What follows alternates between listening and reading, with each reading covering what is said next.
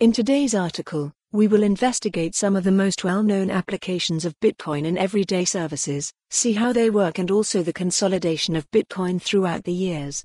In addition to that, we will touch briefly on the specifics of each implementation.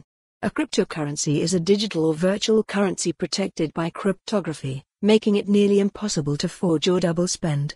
Blockchain is a distributed ledger enforced by a distant network of computers that underpins many cryptocurrencies, including Bitcoin and Litecoin.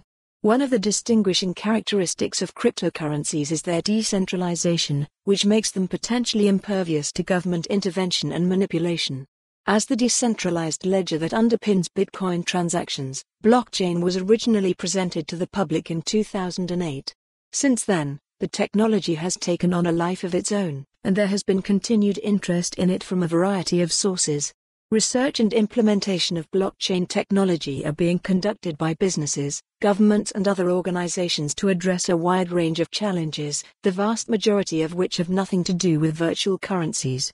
Over a decentralized network, blockchain can provide security, traceability, immutability and transparency.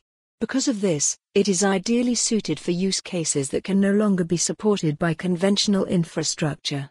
A blockchain is a specific kind of database that functions as a public ledger for transactions. This allows for the transactions to be verified independently, eliminating the need for a third party.